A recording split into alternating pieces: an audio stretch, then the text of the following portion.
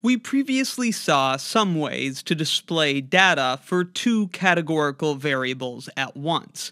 We saw that to answer questions concerning how two categorical variables relate, it's more useful to look at percentages than it is to look at raw numbers. But exactly which percentages we calculate will determine on which question we're trying to answer. And this gets us into talking about what are called conditional distributions. Today, we'll go over what conditional distributions are, go over some examples, how to display a conditional distribution, and how to use a conditional distribution to determine if there is an association between two categorical variables. A conditional distribution of a variable describes the values of that variable among individuals who have a specific value of another variable, so it shows only the individuals who satisfy a particular condition. There's a separate conditional distribution for each value of this other variable. If the other variable has three possible values, then there are three different conditions that we could consider. For example, you could look at the preferred subject among all students in a high school, or you could look at the preferred subject given that the person is a freshman, in which case you're only looking at ninth graders, or given that they're a senior, in which case you're only looking at 12th graders, and so on. The example we've been going back to is those aboard the Titanic, whether or not they survived, and their ticket class, first, second, third, or if they were a crew member. And a question we might ask is, did someone's chance of surviving the Titanic depend on their ticket class? So one thing we could do is to look at how the distribution of ticket class changes between survivors and non-survivors. In this table, we're really looking at two conditional distributions at once. In the first row, we're looking at the conditional distribution of ticket class given that the person survived. And in the second row, we're looking at the conditional distribution of ticket class given that the person did not survive. Thus, in the first row, we're only considering those who survived, and so everything adds up to 100%, all of the people who survived.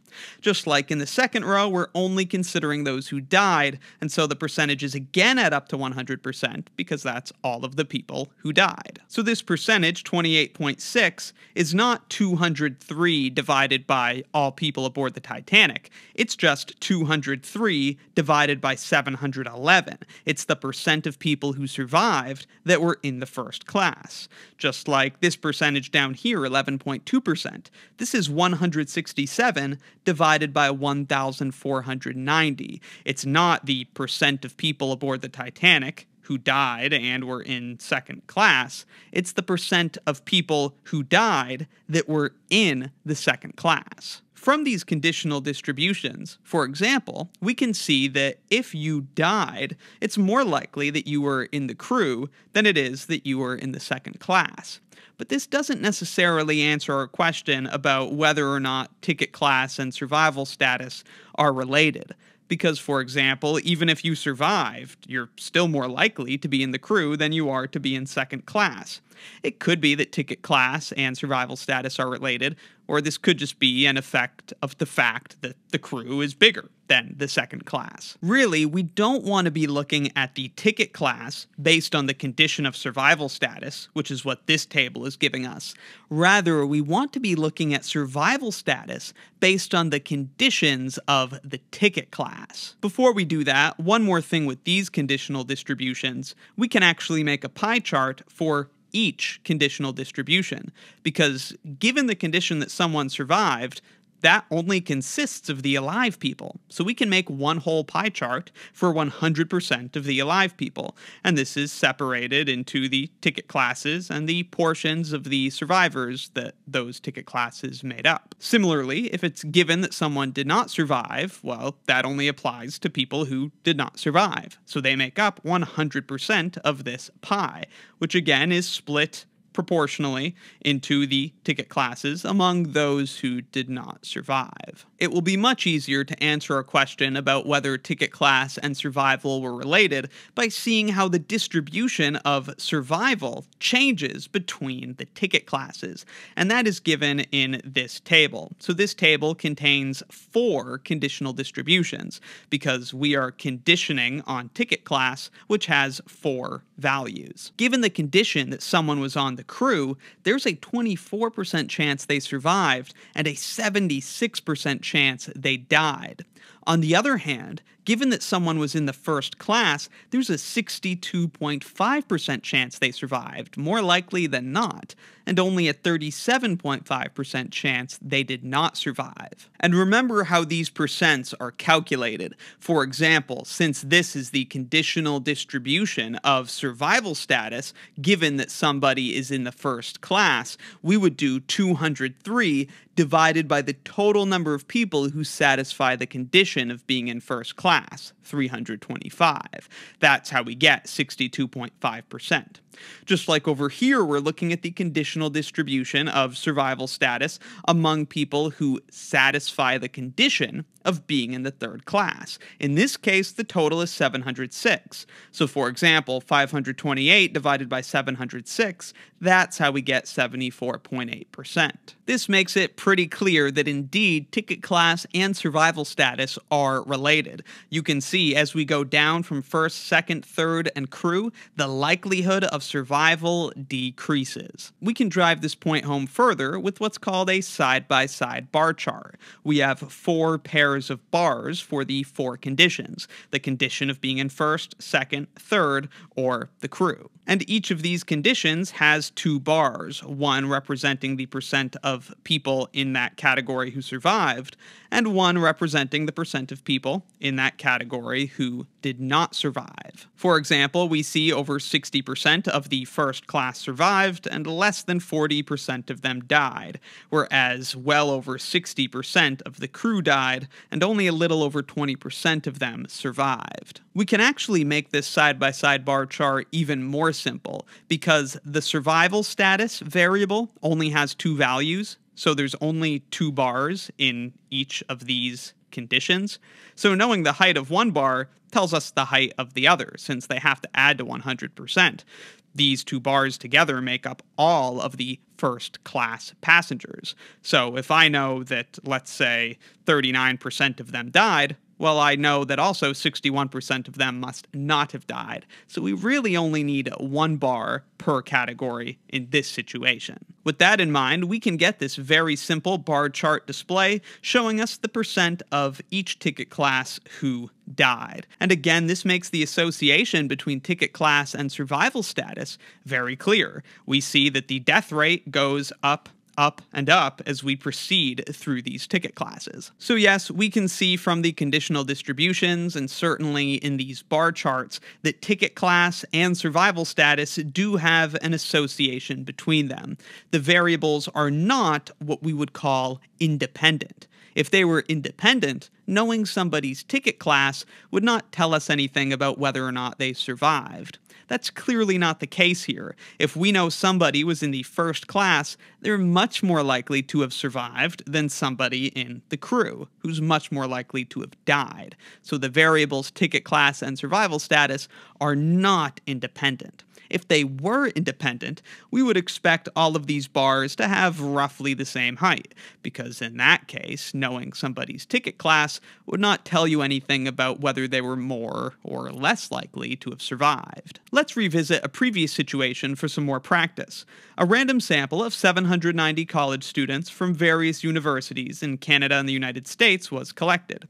Each participant completed a campus life survey that recorded the student's country of origin and their preferred extracurricular activity from the following options: sports, debate, community service, band, or a creative writing group, and the data are summarized here. First, we're asked to find the conditional distribution of extracurricular preference among students from the United States and Canada. So the conditional variable is the country. We're going to look at the number of people who preferred each extracurricular activity, given that they're from the United States, And then separately, we can look at the conditional distribution given that they are from Canada. In each case, the raw counts are what they are. We see them right here in the table. But again, percentages are more useful when we're trying to compare categorical variables, since the number of people in each category could be different. So here are those conditional distributions. Again, we see just the raw counts are in each table. So this is the United States table, this is the Canada table, and then more useful are the percentages. So given that someone is from the United States, there's a 28.6% chance that they prefer to join a sports team. On the other hand, given the condition that someone is from Canada, there's a 24.3% chance that they prefer to join band, just as an example. And remember, to calculate these percentages for the conditional distribution, we have to divide these counts specifically by the total number of people in the United States, since we're looking at the distribution of extracurricular preferences among those who satisfy the condition of being United States students. The total number of United States students, if you add those up, is 420. So 95 divided by 420, for example, gives us that 22.6%. On the other hand, there are 370 Canadian students, so to find these percents, we have to divide these counts by 370, the total number of students satisfying the condition of being from Canada. Again, since country of origin had two values, United States or Canada, there are two conditional distributions we could consider. Second, we are asked to make an appropriate graph to compare the conditional distributions. Just as with the Titanic example, an appropriate graph here would be a side-by-side bar chart, where we can have a pair of bars for each of these preferred extracurriculars. For each of the preferred extracurriculars, one bar will show the percentage of United States students that preferred it, and the other bar will show the percentage of Canadian students who preferred it. Such a side-by-side bar chart would look like this. So again, you see we have a pair of bars for each of the possible extracurriculars, and each one has a pair of bars, one corresponding to the percentage of US students that preferred it, and one corresponding to the percentage of Canadian students that preferred it. So at a glance, we can start to see how these preferences compare across the conditional variable of country. United States students were more likely to prefer joining a sports team than Canadian students, whereas Canadian students were more likely to prefer joining a band, and the preference for community service was about the same between the two countries. So finally, number 3, is there an association between country of origin and preferred extracurricular? Take another look at that side-by-side bar chart and give evidence to support your answer. I'll put a solution on screen now. There is certainly an association between country of origin and preferred extracurricular. There is various pieces of evidence that you could supply to justify that conclusion, but as an example, someone from the United States is more likely to prefer joining a sports team than someone from Canada. It's 28.6% to 23%. But someone from Canada is more likely to prefer joining a band. It's 24.3% for Canada to 16.7% for the United States. So that's a look at conditional distributions, how to display them, and how to use them to determine whether or not there's an association between a pair of categorical variables. Let me know in the comments if you have any questions, and be sure to check out my statistics course and statistics exercises playlists in the description for more. If you find my videos helpful, please consider supporting what I do by joining Wrath of Math as a channel member. You can get early and exclusive access to additional videos and extra practice, and if you join at the premium tier or above, you can access the lecture notes used in my courses. Thanks for watching.